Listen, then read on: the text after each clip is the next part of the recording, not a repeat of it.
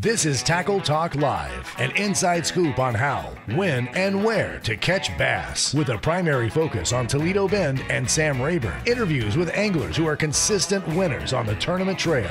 Your hosts, Camus Boats Pro staffer Steve Graff and Gill Fishing accounts manager Kevin Jean. Two anglers who understand bass fishing with tournament success on all levels. Anglers willing to share their knowledge to help you become a better fisherman. So sit up and pay close attention as they give detailed tournament information and results. Here are the hosts of Tackle Talk Live, Steve Graff and Kevin Jean.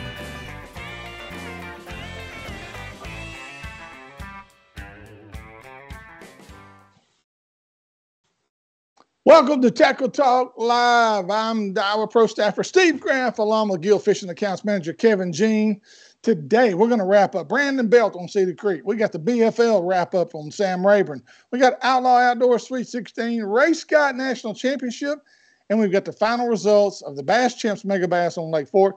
And Kevin, tell them who our special guest is today. Mr. MLF Pro, he fishes the Invitationals. Jaden Parrish won the BFL last weekend on Sam Raburn with over 27 pounds, ran away with that event. And we really wanted to have somebody coming on from Rayburn because we've got the Sealy Big Bass Splash coming up, Steve, not this weekend, but next weekend over there. So we know a lot of guys are starting to prepare for that tournament. So we want to bring Jaden on and talk about that event and kind of give us a fishing report on Sam Raburn and what's going on. Yeah, yep. And I had the legend himself, Bob Seeley, on my other show this while ago, and gave a great interview. And Bob's excited. I mean, they're expecting. I mean, they average, Kevin, as you well know, probably depending on 2,000 to 3,000, 2,500 to 3,000 each. They could hit 5,000 boats for this event. The money they're giving away. It's the 40th anniversary for the Sealy Big Bass Splash. It's at Rayburn. And the Corps of Engineers is actually working with him. I think they've shut the gates. Steve, how much pull do you have when the Corps of Engineers will shut down for you? Hey, dude, think about the money that guy has brought into that community over there. I mean, it's staggering. They ought to name the lake after him when it's all said and done. Yeah. I mean, good gosh, it's just incredible what Bob has accomplished with that Big Bass series. And but anyway, so we're going to cover that. We've also got and we've got lake level reports as well from Toledo Bend and Sam Raburn. Of course, with all the rain we've had, especially north of Toledo Bend and Rayburn, the lakes are jumping up. And I know Toledo's on a hard rise, and so is Rayburn. And we'll talk about all that and more today.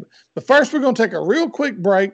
And when we return, we will visit with Jaden Parrish and see exactly how he won the BFL over there on Sam Raburn last weekend. All right. When we return, we'll have Jaden Parrish. We'll be right back. A good marine dealer is hard to find, but a great dealer is even harder. But in Iowa, Louisiana, there's a marine dealer that falls into the great category. Power Implements Marine, South Louisiana's go-to dealer for all things related to the boating industry. A Minn Kota, Garmin, and Mercury dealer, guaranteeing you first-rate service in both sales and repair. A great selection of new and used boats to choose from, including Skeeter, G3, Ranger, Camus, and Go Devil. A knowledgeable staff that will treat you like family and are always willing to go the extra mile to ensure you walk out a happy customer. To see everything they have to offer, go to powerimplements.com or stop by 606 East Miller Street in Iowa, Louisiana. Plus, mention Tackle Talk Live and save $500 off a new or pre-owned boat or $50 off your first service ticket. Toledo Health is a full-service primary and acute care clinic. Nurse practitioners Jarrett Rule and Melissa Vines bring quality health care that's needed and convenient to the area. Nothing is worse than being sick on your family or fishing getaway. Whether it's a stomach virus or a hook in the hand, Toledo Healthcare will try and meet all your health care needs. Appointments available and walk-ins are always welcome. So the next time you're feeling down at Toledo Bend, stop by Toledo Healthcare, located on Highway 6 just south of Toledo Town, or call 318-508-5323. Very few stores are a complete one-stop shop, but Cypress Knee Outdoors is such a place. A store within a store. Cypress Knee is located inside 3J's four-way. Whether you need gas, food, drinks, or bait and tackle, they have it. Cypress Knee Outdoors carries top-name fishing brands like Strike King, Sandtone, Spro, and V&M. Crappie jigs from Bobby Garland. Need hunting gear? They have it. Ammunition from rifle to shotgun shells. Deer scents from Buck Wild and Doe and Heat. Deer stands from Titan and feeders from T-Hanger. Cypress Knee has it all. Located off I-49, exit 127, just south of Natchitoches, Louisiana. So stop by Cypress Knee Outdoors and let John Abram and his staff show you everything they have to offer. Or give them a call at 318-238-HUNT.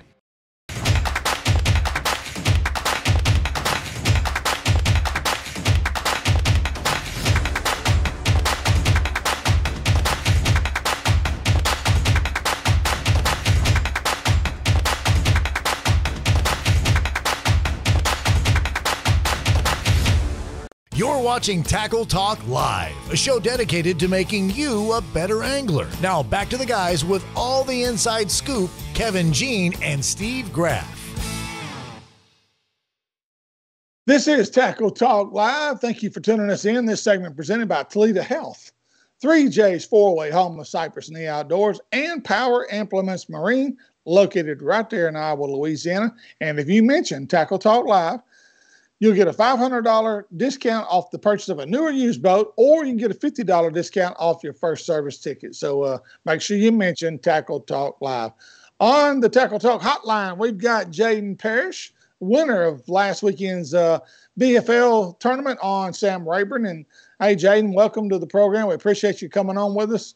And I guess, Jaden, I know this week compared to last week, the lake's going to fish totally different because of all the rain and water we had come in. But did the lake level last week affect, well, obviously didn't affect what you were doing, but overall, did it have a big effect because the weights were way down on Rayburn? I think a lot of the thing that had to do with it was, the wind for one, and because I mean it was blowing, 30 miles an hour. Yeah. And also maybe some of the weights were down because a lot of people were fishing the belt, and also we had a fog delay until roughly 9 o'clock. So I think those three things really contributed to the weight.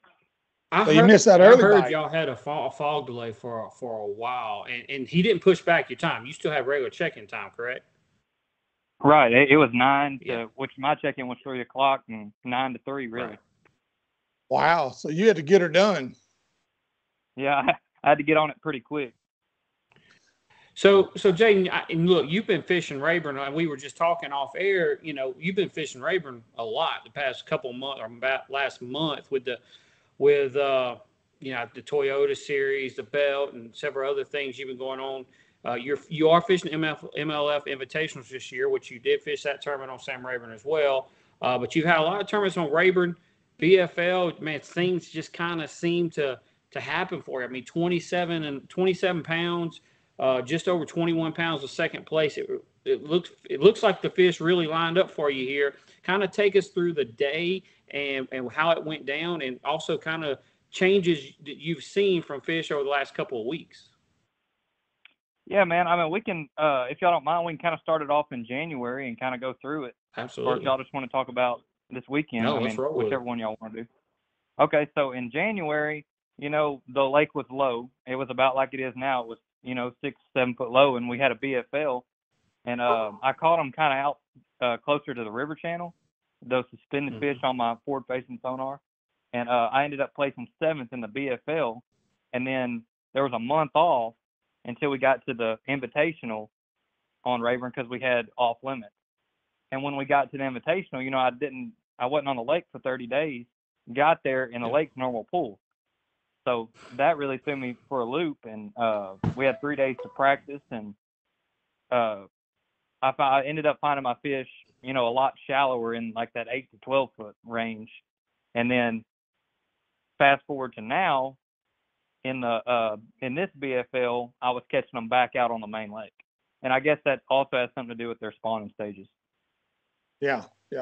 So you think the majority of the spawn is pretty much done they've pretty much done their thing now, haven't they? I believe so. I mean, both of the giants that I caught this past weekend were both post-spawn, but I'm sure there's, some that haven't spawned yet due to them pulling the water, because I think that has a big effect on the fish just not wanting to spawn. Yeah, yeah. So you say offshore. What water depth are we talking about? This past weekend, I caught one of my giants in 10 foot on a brush pile and one of them in 30.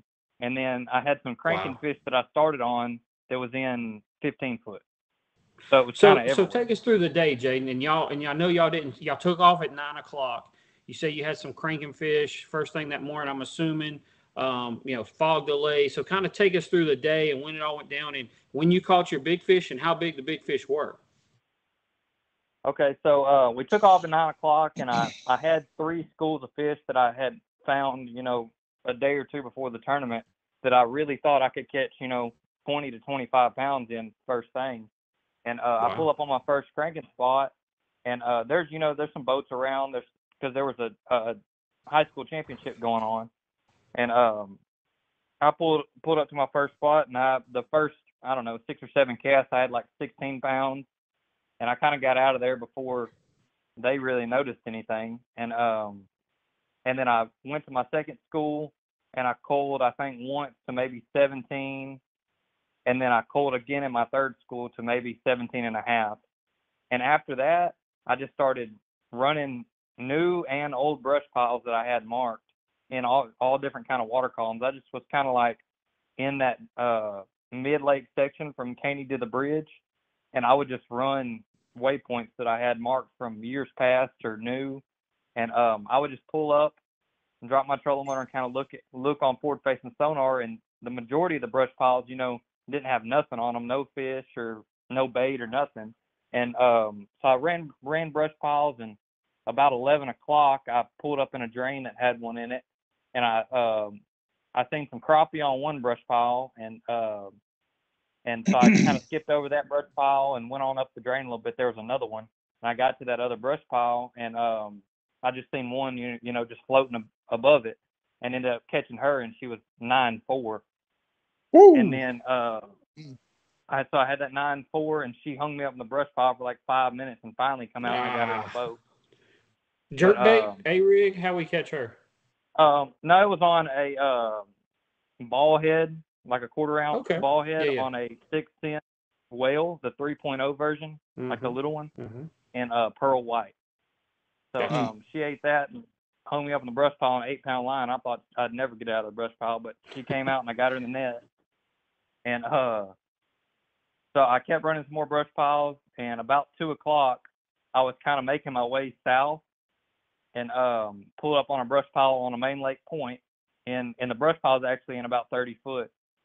And seen another big one sitting on top of it, and tried to throw that little bait at her, and she would just kind of follow it. So I pulled it away from her real quick, and I got the bait that's really won all my money this year, which is the 6-inch version of the whale, and I put it on a 3/8 ounce belly weight, like a kind of like a flashy swimmer, but without the blade. Without the blade, yeah. Got it down there on her, and she ate it. And I got her in the boat, and she was a 7.13. Now, Jaden, how was the navigation over there? I know it was 6.5 feet low when y'all were there. Does it really affect mid-lake very much as it does, say, the canyons and the northern end above the bridge? The only place that I think it kind of gets a little hairy is right there around the Peckerwood area. There's a point of stumps that kind of faces towards the bank, and another one that comes off of the bank. And the water's only 2 or 3 foot. So, I mean, if they drop it much more, it's going to be real hairy. Yeah, yeah. And you kind of got to run through the 2 points of timber where there's a clean spot. And if they drop it anymore, you're going to have to run around the other side by Harvey. Right, right. Jaden, you talking about them cranking spots. So are we going, I mean, them fish, and this happens on Toledo Bend a lot, when they run up there and they do that thing and spawn, and they run right back out there to the deep water. Some years we skip, and to me, it's been the years when we've had water up and down, especially really low. Those fish run up there and spawn, and they run back out to some of their deep holes. Now, there's a lot of fish still up shallow, don't get me wrong. But those schools, are you finding big schools out deep that you're cranking? Yeah, and so like during the Toyota series on Rayburn, there wasn't many fish offshore. Right. Like, right. I ended up placing 12th in that tournament, but I was not seeing many fish offshore, which I think like that little period where the Toyota was, because in the Invitational there was a lot, and then the Toyota there wasn't many, and now they're coming back out. So my cranking spots were these 3 secondary points, you know, in a creek. Secondary, and, okay, well, not I got you. Creek, but 3 different creeks. And I was, and, you know, find them on side scan, and there would be, you know, 50 to 100 fish per school moving out. Dang. Because during practice, like 4 days, say it again? No, go ahead. No, go ahead. No, so like 4 days before this BFL, the school that I thought I would catch the majority of my weight on was actually like 2 secondary points further back in the creek than where I caught them. So they're on their way out for sure. Well, that kind of leads me to the question I've got is it too early for the summer pattern, or are they starting to get in that summer pattern? And will this weekend, of course, all the water. Now, one thing I've heard about Sam Raburn, unless it's a real hard rise, fish don't go to the bank like they do at Toledo Bend. Slow rise, they will pull up with it, but a hard rise, they have a tendency to stay where they're at. Your experience with that? Well, I do think, in my experience, I feel like you can see a lot more fish on the bank, and it's easier to sight fish over there at Toledo Bend. But man, I think the fish on Rayburn do it really, really fast. Like they push up and push out really fast. And that's what I was saying about the Toyota. You know, like there was 3 days where during that tournament where I wasn't seeing a whole lot of fish offshore, and you know, fast forward to the belt that was literally 4 or 5 days later, they're back out there. Yeah. So a summer pattern, are they getting to that point right now, was my other question. Yeah, I think it's on the summer patterns way out on, you know, the deeper brush piles and the main lake points and stuff like that we all catch them on in the summer. They're starting to get there right now. And it's only going to get better throughout the week. And you know, and you know, the splash is coming up, next weekend? Yeah, it's not this weekend, but next weekend. So that's what I want. That's what I wanted to ask you about, Jaden. So you got thousands of people coming to Sam Raburn within starting to come next week, even this weekend, even to practice, coming to fish that Sealy event. Give us a little bit of fishing report here of what you saw in practice. You've already kind of told us there's some secondary points starting to load up. Few fish in brush piles, but as I heard you say, not many. And they seem to be on top of the brush piles, which they're not out there out deep. It's not like go throw a football jig in a brush pile. It's not May, it's not June yet, but kind of break down Sam Raburn for us. A little fishing report for the guys coming to fish the Sealy, not this weekend, but next weekend. Man, if I was, which I can't fish the Sealy anyways, even if I was home. If I was a guy that was going to fish the Sealy tournament, I would definitely try to be ahead of the fish and out on the main lake. You know, I feel like they're coming and they're moving fast, and those deeper, you know, 18 to 25 foot brush piles will really start to heat up by the big bass splash. Yeah. Okay. Well, good deal. Kevin, you got anything else?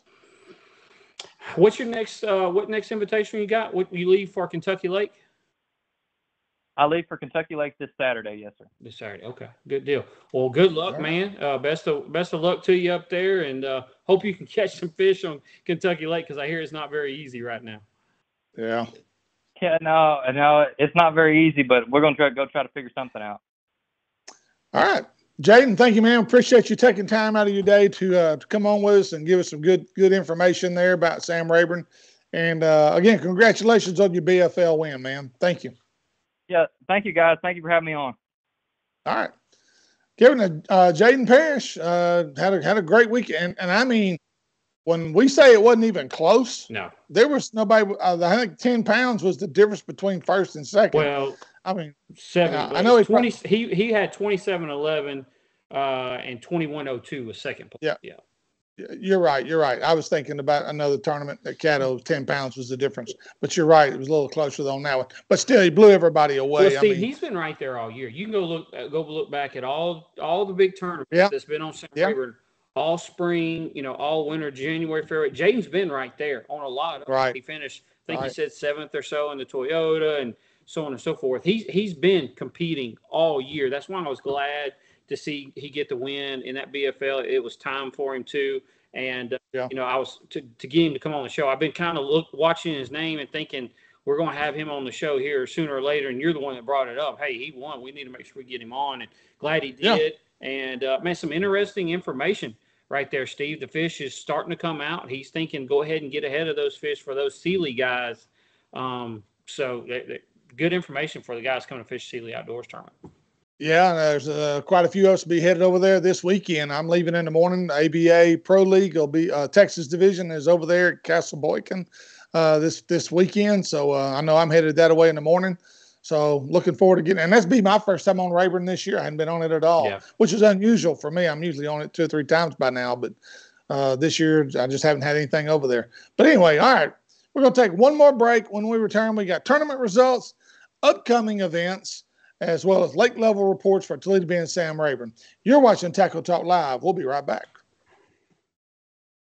Pride Rods, custom-built fishing rods made to handle any and all techniques. Fishing rods designed for sensitivity and made to last in Montgomery, Texas. Built by Billy Kistler with the finest Gary Loomis North Fork composite blanks available. They offer a complete line of spinning and casting rods for both fresh and salt water. Pride Rods do more than pass the eye test. They excel in performance as well. Ask your local tackle dealer if they carry Pride Rods and pick one up to try it for yourself. Take pride in your fishing by using Pride Rods. To learn more, go to priderods.com or call 832-418-6040.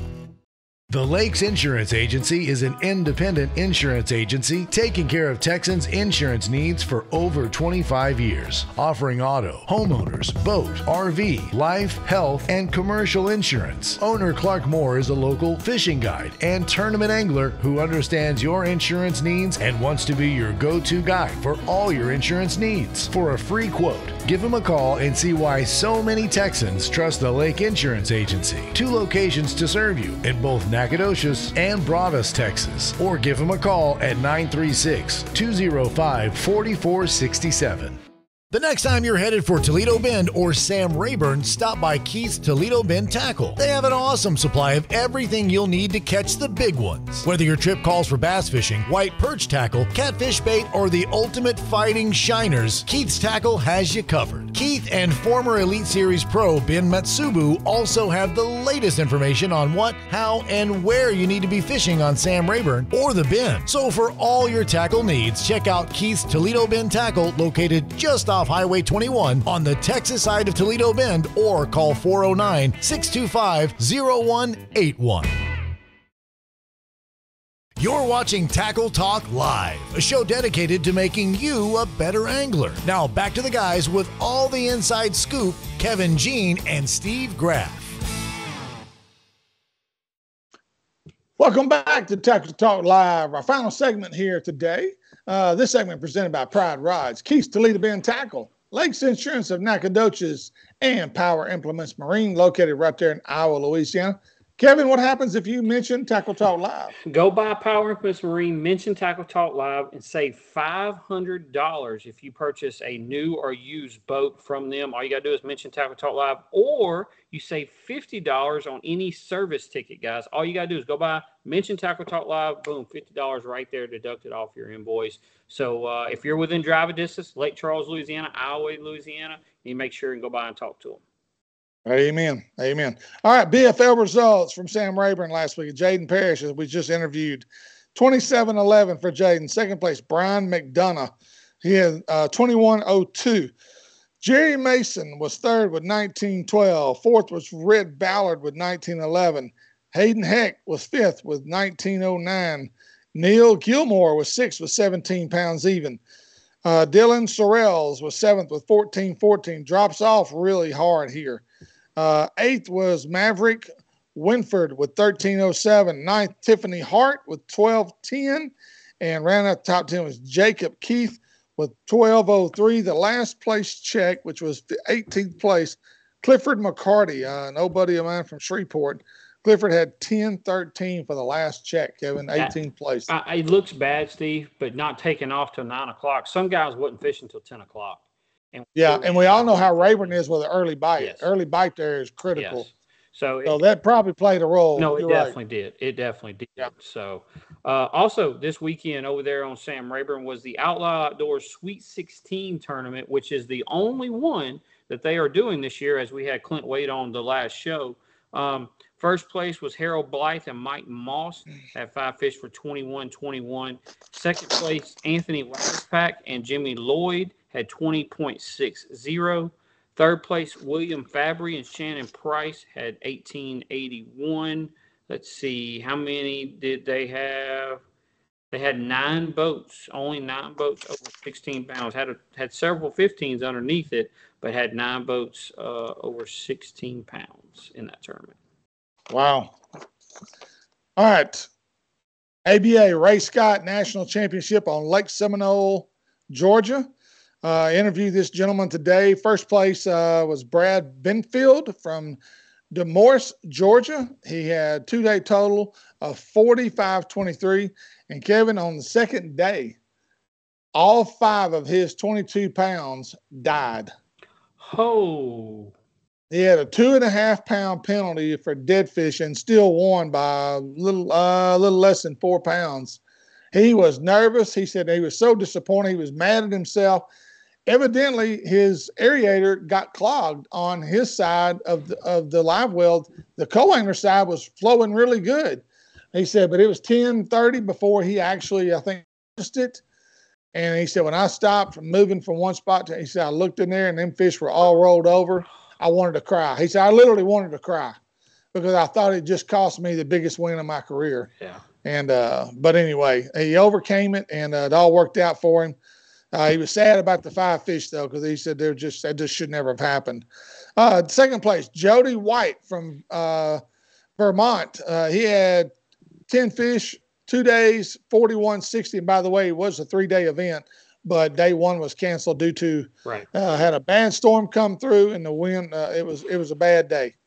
Robert Gruveller was third from Mount Royal, Quebec. Out of Canada. He was third with 36.14.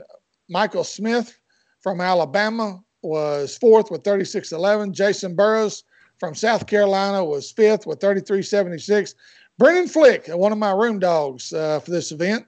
Brendan had not a great day 1, not a bad one, but a great day 2. Brendan came in 6th from West Monroe. He had 10 fish for 2 days, 32.58. He had a good bounce back day. Bounced back with 19 pounds on day 2.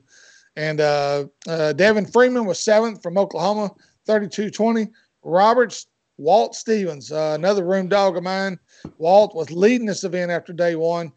Had stumped his toe on day 2. Had brought in 3 keepers. Had a lot of pressure in his area. It just wasn't in the cards for Walt, but he led after day 1. And so Walt finished 8th in this event with 31.31. 9th place was Gary Milvick from Florida. He had 29.70 and ran a top 10. Chip Rockhill from Santa Rosa Beach, Florida, was 10th with 28.82. So you got a good turnout. I had, I think, 110 boaters and co-anglers show out for this event. Good turnout. Good turnout. Yeah, definitely. Last thing this happened this past weekend, Brandon Belt was up there on Cedar Creek this past weekend. First place, Brandon Hollingshead and Jeremy Lambert won the event with 55.98. Justin Tunnell, Tyler Holmes was second with 50.27. Third place, Wyatt Frankins and Shane Campbell had 40.42. Fourth place, Pate South and Hayden Marshall had 39.42. And fifth place was Will Andry and Cameron Mills with 38.14. So Good job. Good job. And the last report we've got here for today was the Big Bass Tournament put on by Bass Champs, the Techron Mega Bass Tournament on Lake Fork.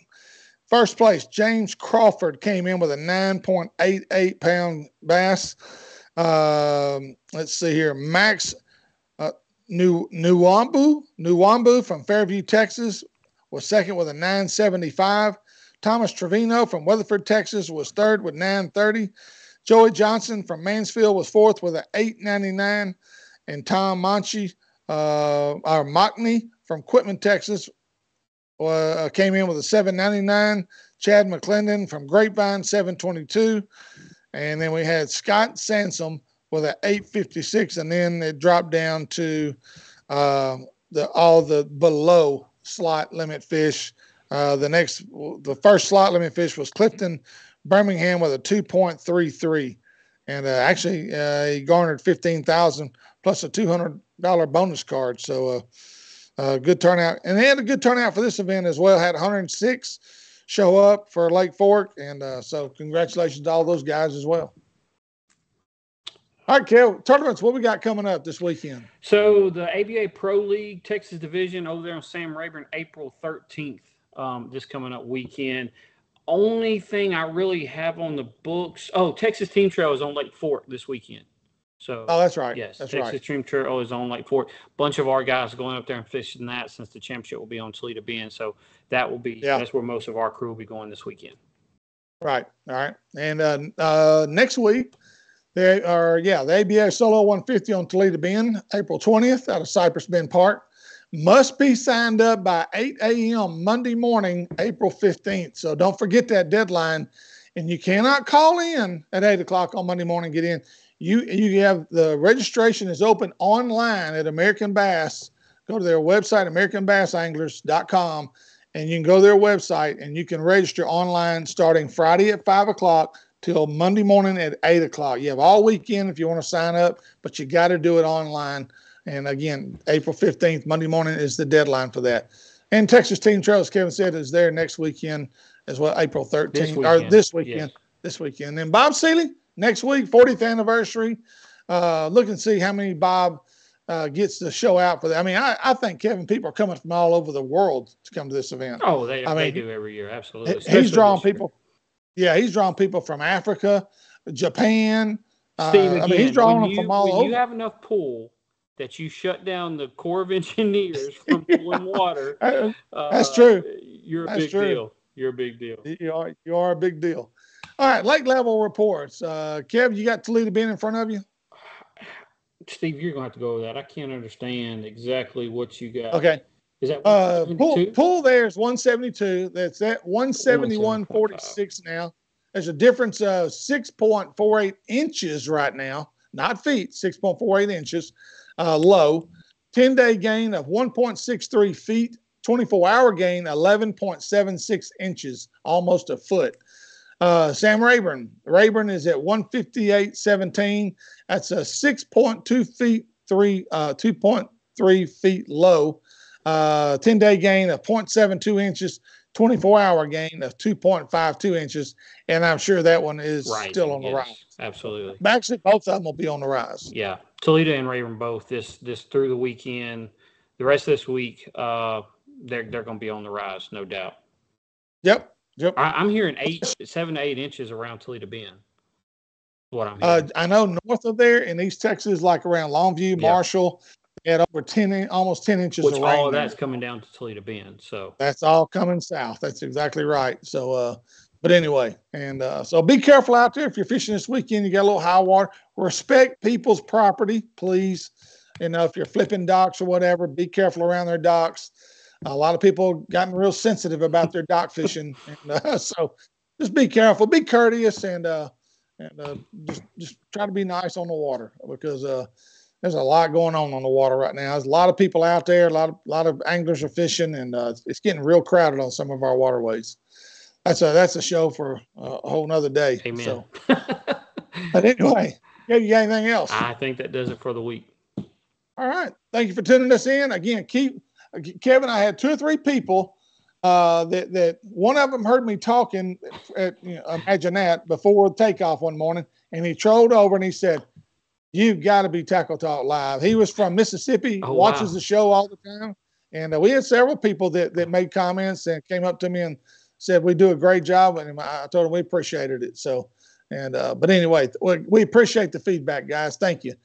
Again, we appreciate you tuning us in. Check us out on YouTube, Facebook, Instagram, whatever way you listen to podcasts. Check us out. If you'd like to become a member of our sponsorship team, do not hesitate to message us on Facebook, and Kevin will make sure to get a complete packet, detailed packet sent out to you explaining everything, what it's worth, what the value is, what it costs, and everything to become a member. And Steve, of our one last thing: we're only 80 subscribers away from 2,000. Oh, yeah. 2,000. Yeah. We're almost at 2,000. That's subscribers. We're way over weekly views with that, but we're right there at 2,000 subscribers. So if you're watching this right now, especially on YouTube, and you have not subscribed, hit that subscribe button, and let's get to that 2,000 mark. And if you watch Castledine, hey, we're better than Castledine. Come on, come watch us, man. I'm sure Todd will get a kick out of that. No, we love Todd. He's a great guy, does a wonderful job. But anyway, spread the word. We appreciate you. And again, thank you for tuning us in today. We'll see you next week with more Tackle Talk Live.